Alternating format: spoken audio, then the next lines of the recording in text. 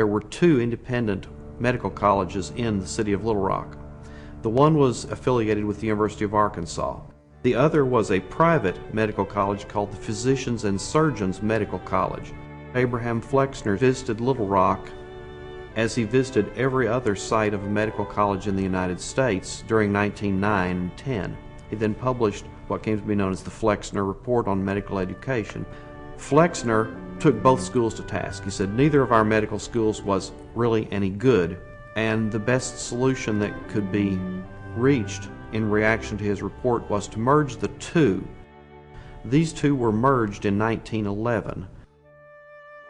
The graduating students of 1912 published a scathing appeal to the Board of Trustees of the University of Arkansas, in which they told all the things that were wrong over at 2nd and Sherman Street, where the medical college then was.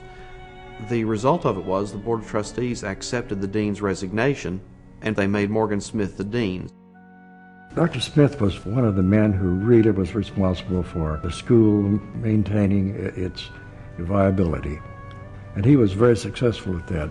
I think I've been told that the entire budget for the medical school at that time was $50,000, which is amazing when you think about the present expenditures.